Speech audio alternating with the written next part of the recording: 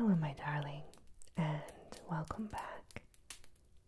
I thought for tonight that I would do a bedtime story for you with a little fire in the background. Today's story is Beauty and the Beast. It was written by Marie Leprince de Beaumont in 1756, and the original title was Beauty and the Beast, a tale for the entertainment of juvenile readers. But I definitely think it's a story that we can all enjoy. So lie back, close your eyes, and enjoy the fire while I read to you. There was once a very rich merchant who had 6 children, 3 sons and 3 daughters. Being a man of sense, he spared no cost for their education and gave them all kinds of masters. His daughters were extremely beautiful, especially the youngest. When she was little, everybody admired her and called her the Little Beauty. As she grew up, she still went by the name of Beauty, which made her sisters very jealous. The youngest, as she was beautiful, was also better than her sisters. The 2 eldest had a great deal of pride because they were rich. They gave themselves ridiculous airs, and they would not visit other merchants' daughters, nor would they keep company with any but persons of quality. They went out every day to parties of pleasure, balls, plays, concerts, and they would laugh at their youngest sister because she spent the greatest part of her time reading books, as it was known that they were to have great fortunes. Several eminent merchants made their address to them, but the 2 eldest said they would never marry unless they could meet a duke or an earl at least. Beauty very civilly thanked them, all of the men that courted her, and told them that she was too young to marry, and she chose to stay with her father for a few years longer. But then, all at once, the merchant lost his whole fortune, except for a small country house a great distance from town. He told his daughters, with tears in his eyes, they must go there and work for their living.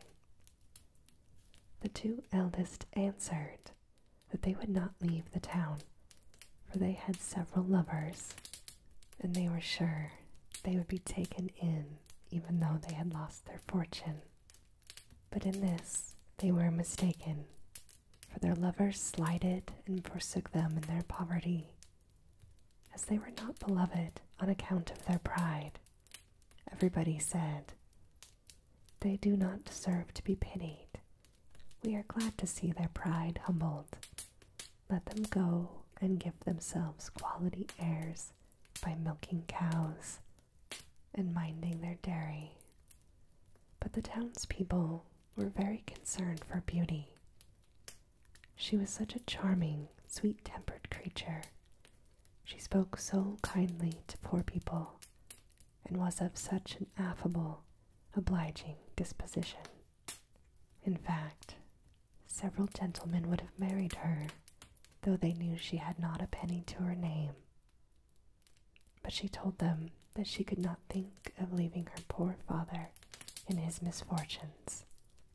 Beauty was determined to go along with him into the country to comfort and attend to him.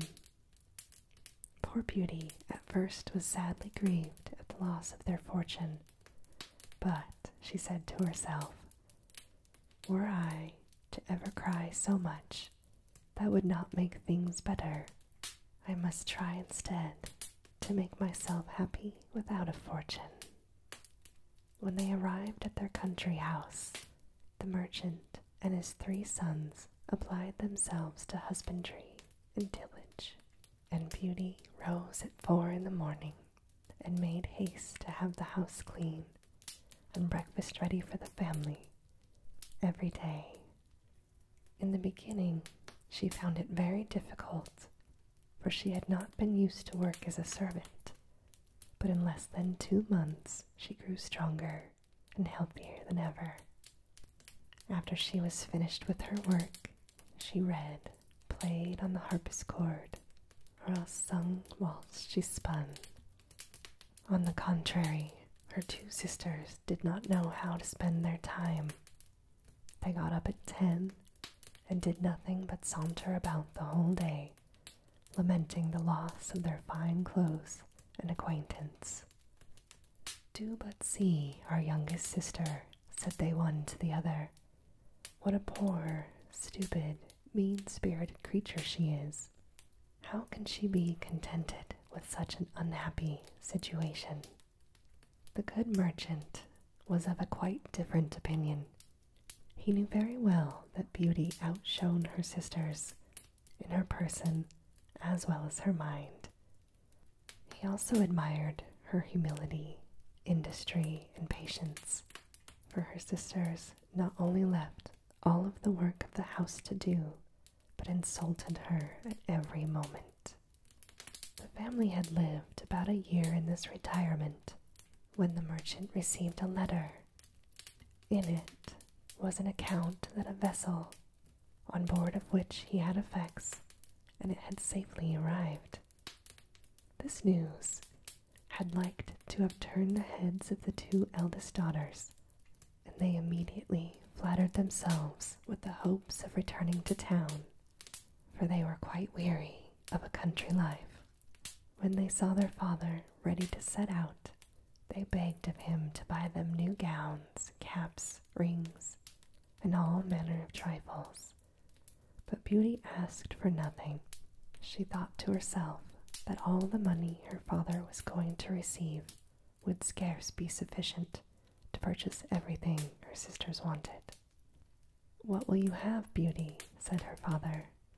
"Since you are so kind as to think of me," answered she, "be so kind as to bring me a rose, for as none grow hereabouts, they are a kind of rarity." Not that Beauty cared for a rose, but she asked for something, lest she should seem by her example to condemn her sister's conduct. Of course, they would have said she did it only to look particular. The good man went on his journey, but when he came there, they went to law with him about the merchandise, and after a great deal of trouble and pains to no purpose, he came back as poor as before. He was within 30 miles of his own house, thinking on the pleasure he should have in seeing his children again, when going through a large forest, he lost himself. It rained and snowed terribly, and the wind was so strong that it threw him twice off his horse, and night coming on, he began to apprehend being either starved to death with cold and hunger, or else devoured by the wolves, whom he heard howling all around him. All of a sudden, looking through a long walk of trees, he saw some light in the distance. Going a little farther, he perceived it to come from a place illuminated from top to bottom. The merchant thanked God for his happy discovery and hastened to the palace, but he was greatly surprised at not meeting with anyone who might have lived there. His horse followed him. Seeing a large stable open, they went inside. They found hay and oats, and the poor beast, who was almost famished, fell to eating heartily. The merchant tied up his horse on the manger and walked towards the house. He saw no one, but he entered into a large hall. He found a good fire, and he found a table plentifully set out, but there was only one cover laid. As he was wet quite through with the rain and snow, he drew near the fire to dry himself. He looked around the room. "I hope," said he, "that the master of the house or his servants will excuse the liberty I take. I suppose it will not be long before someone appears." He waited a considerable time until the clock struck 11 and still no one came. At last he was so hungry that he could stay no longer, so he took a chicken from the table and ate it in 2 mouthfuls, trembling all the while. After this, he drank a few glasses of wine, and growing more courageous, he went out of the hall and crossed through several grand apartments with magnificent furniture. Eventually he came into a chamber which had an exceedingly good bed in it, and as he was very much fatigued and it was well past midnight, he concluded it might be best to shut the door and go to bed. It was 10 in the morning before the merchant awoke, and as he was going to rise, he was astonished to see a good suit of clothes in the room of his own, which were quite spoiled. "Certainly," said he, "this palace belongs to some kind of fairy who has seen and pitied my dirtiness." He looked through a window, but instead of snow saw the most delightful arbors. They were interwoven with the most beautiful flowers that he had ever beheld. He then returned to the great hall, where he had supped the night before, and found some chocolate ready made on a little table. "Thank you, good Madam Fairy," said he aloud, "for being so careful as to provide me a breakfast. I am extremely obligated to you for all of your favors." The good man drank his chocolate and then went to look for his horse. But as he passed through an arbor of roses, he remembered Beauty's request to him, and he gathered a branch on which were several. But immediately he heard a great noise and saw a frightful beast coming towards him. He was ready to faint away. "You are very ungrateful," said the beast to him in a terrible voice. "I have saved your life by receiving you into my castle, and in return you steal my roses, which I value beyond anything in the universe, and you shall die for this.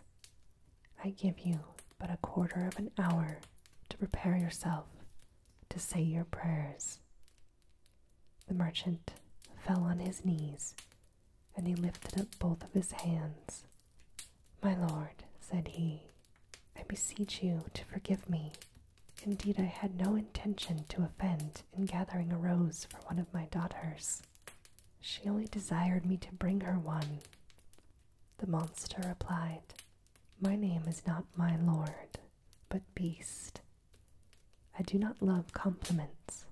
I prefer that people should speak as they think, so do not imagine I am to be moved by any of your flattering speeches. But you say you have daughters.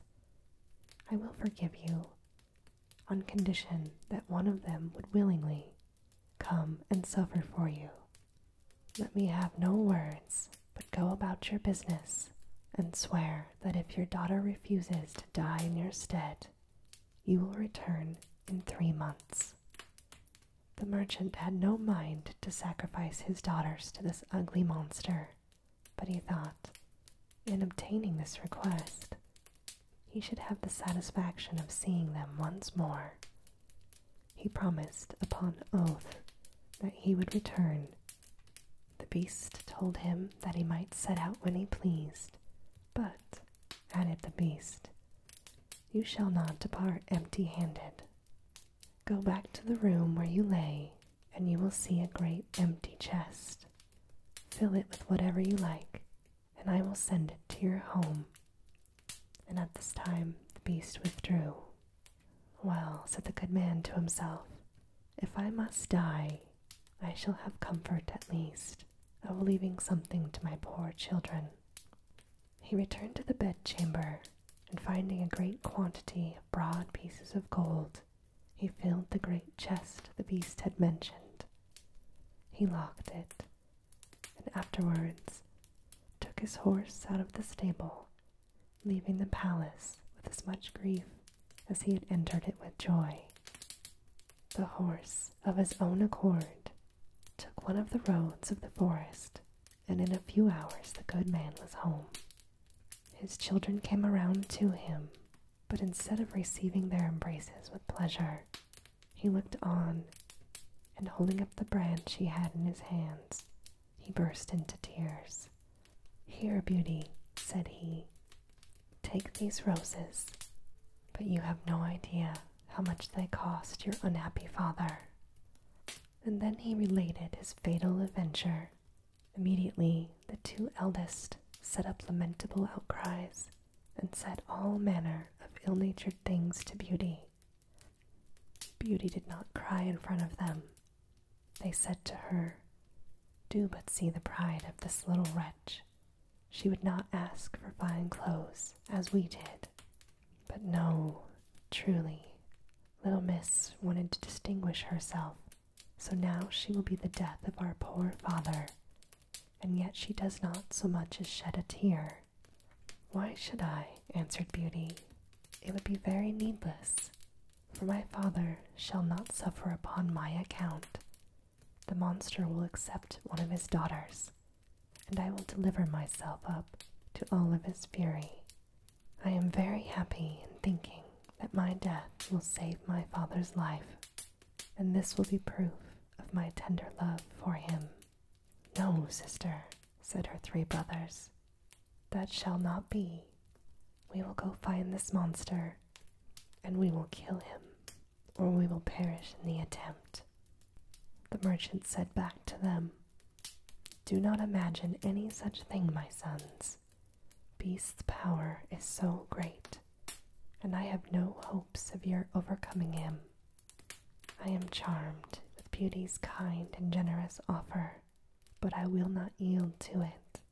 I am old, and have not long to live, so I will only lose a few years, which I regret for your sakes alone, my dear children." And Beauty said back to him, "Indeed, father, you will not go to this palace without me. You cannot hinder me from following you." They could not change her mind, and Beauty still insisted on setting out for the fine palace. Her sisters were delighted in this, for her virtue and amiable qualities made them envious and jealous. The merchant was so afflicted at the thoughts of losing his daughter that he had quite forgot the chest full of gold. But at night, when he retired to rest, no sooner had he shut his chamber door than to his great astonishment he found it by his bedside. He was determined, however, not to tell his children that he had grown rich, because they would have wanted to return to town, and he was resolved not to leave the country. But he trusted Beauty with the secret, and she informed him that two gentlemen had come in his absence and courted her sisters. She begged her father to consent to their marriages and to give them fortunes, for she was so good that she loved them, regardless of their attitudes. These wicked creatures rubbed their eyes with an onion to force some tears when they parted with their sister, but her brothers were really concerned. Beauty was the only one who did not shed tears at parting, because she would not increase their uneasiness. The horse took the direct road to the palace, and towards evening they perceived it illuminated as at first. The horse went of himself into the stable, and the good man and his daughter came into the great hall. They found a table, splendidly served up, and two covers. The merchant had no heart to eat, but Beauty endeavored to appear cheerful, and she sat down to the table, and she helped him. Afterwards she thought to herself, "Beast surely has a mind to fatten me before he eats me." he provides such a plentiful entertainment. When they had supped, they heard a great noise, and the merchant, all in tears, bid his poor child farewell, for he thought the beast was coming. Beauty was sadly terrified at his horrid form, but she took courage as well as she could, and the monster, having asked her if she came willingly, she replied yes, in a trembling tone. The beast responded, "You are very good, and I am greatly obliged to you, honest man. Go your ways tomorrow morning, but never think of returning here again." At this the monster withdrew. "Oh, daughter," said the merchant, embracing Beauty, "I am almost frightened to death, believe me. But you had better go back, and let me be the one to stay here." "No, father," said Beauty in a resolute tone. "You will set out tomorrow morning, and leave me to the care and protection of Providence." They went to bed, and thought they should not close their eyes all night, but scarce were they laid down when they fell fast asleep. In Beauty's dream, a fine lady came and said to her, "I am content, Beauty, with your good will. This good action of yours, in giving up your own life to save your father's, it shall not go unrewarded." Beauty awoke and told her father this dream, and though it helped to comfort him a little, yet he could not help crying bitterly, and he took leave of his dear child. As soon as he was gone, Beauty sat down in the great hall, and fell crying likewise. But as she was mistress of a great deal of resolution, she recommended herself to God, and resolved not to be uneasy the little time she had left to live, for she firmly believed the beast would eat her up that night. However, she thought she might as well walk around until then and view the fine castle, which she could not help admiring. It was a delightful, pleasant place, and she was extremely surprised at seeing a door over which was written, "Beauty's apartment." She opened the door hastily, and was quite dazzled with the magnificence that reigned throughout. But what chiefly took up her attention was a large library, and several music books, and a harpsichord. "Well," she said to herself, "I see they will not let my time hang heavy on my hands for want of amusement." Then she reflected, "Were I but to stay here a day, there would not have been all of these preparations." This consideration inspired her with fresh courage, and opening the library, she took a book and read these words in letters of gold: "Welcome, Beauty, banish fear. You are queen and mistress here. Speak your wishes, speak your will. Swift obedience meets them still."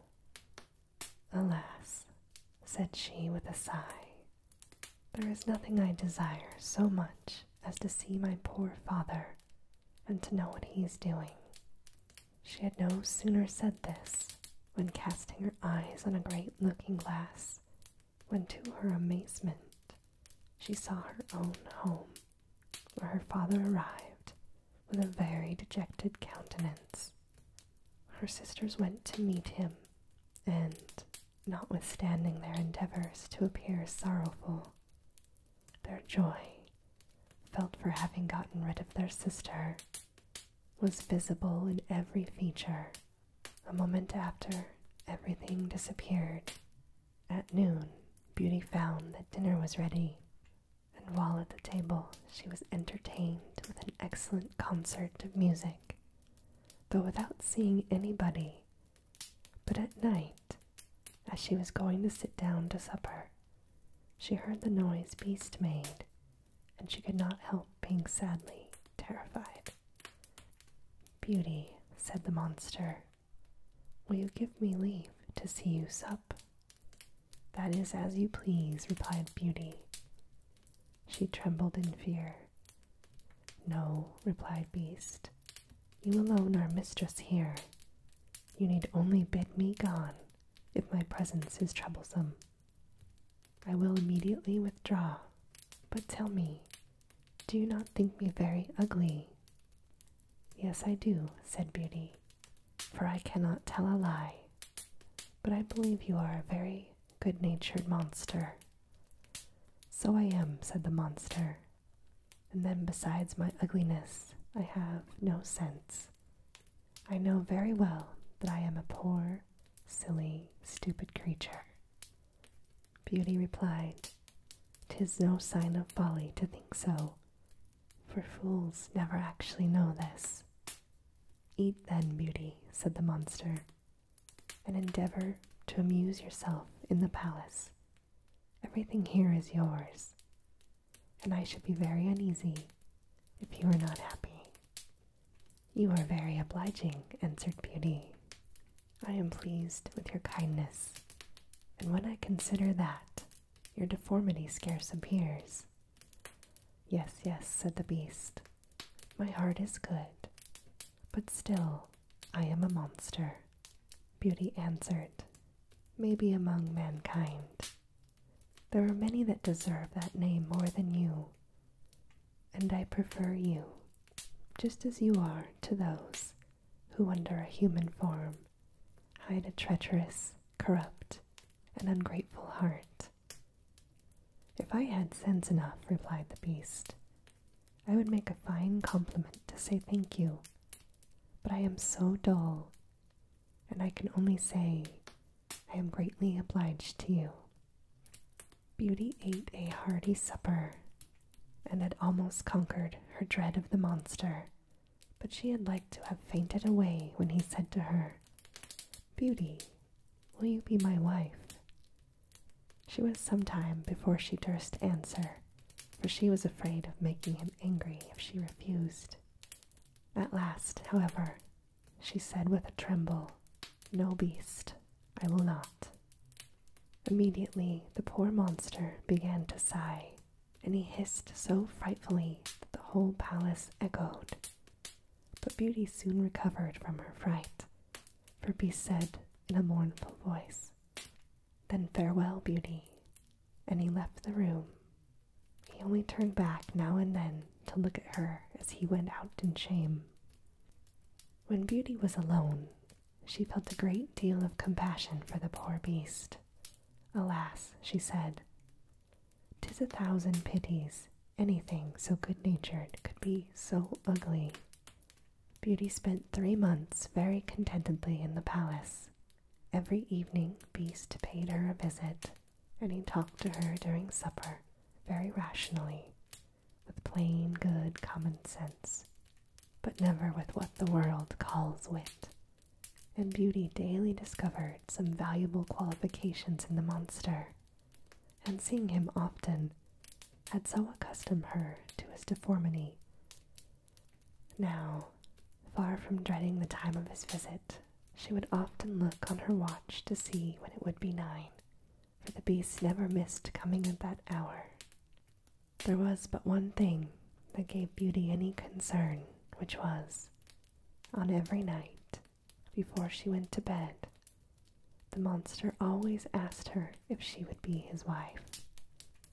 One day she said to him, "Beast, you make me very uneasy.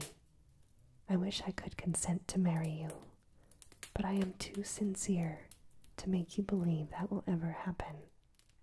I shall always esteem you as a friend. Endeavor to be satisfied with this." "I must," said the Beast, "for alas, I know too well my own misfortune. But then I love you with the tenderest affection. However, I ought to think myself happy that you will stay here. Promise me that you will never leave." Beauty blushed at these words. She had seen in her glass that her father had pined himself sick for the loss of her, and she longed to see him again. She answered Beast, "I could promise to never leave you entirely, but I have so great a desire to see my father that I shall fret to death. Please don't refuse me that satisfaction." And Beast said to her, "I would rather die myself than to give you the least uneasiness. I will send you to your father. You shall remain with him, and poor Beast will die with grief." "No," said Beauty. She was weeping now. "I love you too well to be the cause of your death. I give you my promise to return in a week. You have shown me that my sisters are married, and my brother is gone to the army. Only let me stay a week with my father, as he is alone." "You shall be there tomorrow morning," said the Beast. "But remember your promise. You need only lay your ring on the table before you go to bed, when you have a mind to come back. Farewell, Beauty." Beast sighed, as usual, bidding her good night, and Beauty went to bed, very sad at seeing him so afflicted. When she awoke the next morning, she found herself at her father's, and having rang a little bell that was by her bedside, she saw the maid come.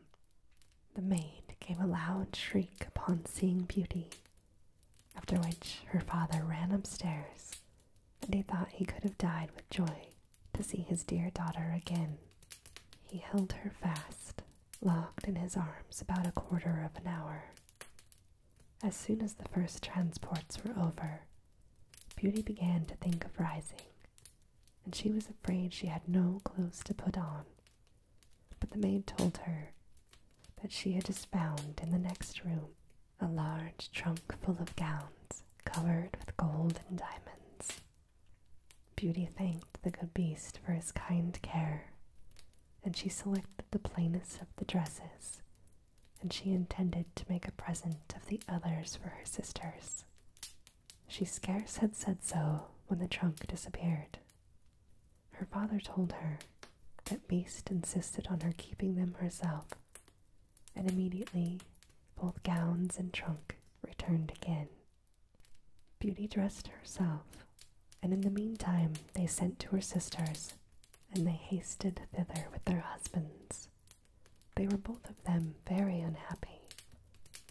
The eldest had married a gentleman, extremely handsome indeed, but so fond of his own person that he was full of nothing but his own dear self and his poor neglected wife. The second had married a man of wit, but he only made use of it to plague and torment everyone around him, his wife most of all. Beauty's sisters were sickened with envy when they saw her dressed like a princess, and she was more beautiful than ever, nor could all her obliging, affectionate behavior stifle their jealousy. They were ready to burst forth with jealous rage when she told them how happy she was. They went down into the garden to vent it in tears, and she said one to the other, "How is our awful sister so much better than us, that she could be so much happier?" "Sister," said the eldest, "a thought just strikes my mind. Let us endeavor to detain her above a week, and perhaps the silly monster will be so enraged and so angered at her for breaking her word that he will devour her. She will be dead." "Right, sister," answered the other. "Therefore we must show her as much kindness as possible." After they had taken this resolution, they went up, and they behaved so affectionately to their sister that poor Beauty wept with joy. When the week was expired, they cried and tore their hair, and seemed so sorry to part with her that she promised she would stay a week longer. In the meantime, Beauty could not help reflecting on herself for the uneasiness she was likely to cause poor Beast. She sincerely loved him, and really longed to see him again. The 10th night she spent at her father's, she dreamed she was in the palace garden, and that she saw the Beast extended on the grass plot. He seemed to be dying, and in a trembling voice he reproached her for her ingratitude. Beauty was awakened from her sleep, and she burst into tears. "Am I not very wicked," said she, "to act so unkindly to the beast? He has studied so hard to please me in every little thing. Is it his fault that he is so ugly and has so little sense? He is kind and good, and that is sufficient. Why did I refuse to marry him?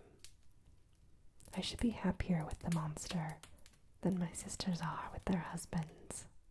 It is neither wit nor a fine person in a husband that makes a woman happy, but virtue, sweetness of temper, and genuineness. And Beast has all of these valuable qualifications. It is true, I do not feel the tenderness of affection for him, but I find I have the highest gratitude, the highest esteem and friendship. I will not make him miserable. Were I so ungrateful, I would never forgive myself." Having said this, Beauty put a ring on the table, and then she laid down again. Scarce was she in bed before she fell asleep, and when she waked the next morning, she was overjoyed to find herself once again in Beast's palace, and waited for evening with the utmost impatience. At last, the wished-for hour came. The clock struck 9, yet no Beast appeared. Beauty then feared that she had been the cause of his death. She ran crying and screaming all about the palace, like a widow in despair. After having sought for him everywhere, she recollected her dream, and she flew to the canal in the garden where she dreamed she saw him. There she found poor Beast stretched out, quite senseless, and she thought he was dead. She threw herself upon him without any fear, but she found his heart beat. She fetched some water from the canal and poured it over his head. Beast opened his eyes, and he said to Beauty, "You forgot your promise, and I was so afflicted for having lost you that I resolved to starve myself. But since I have the happiness of seeing you once more, I can die satisfied." "No, dear Beast," said Beauty, "you must not die. Live and be my husband. From this moment I give you my hand, and I swear to be none but yours.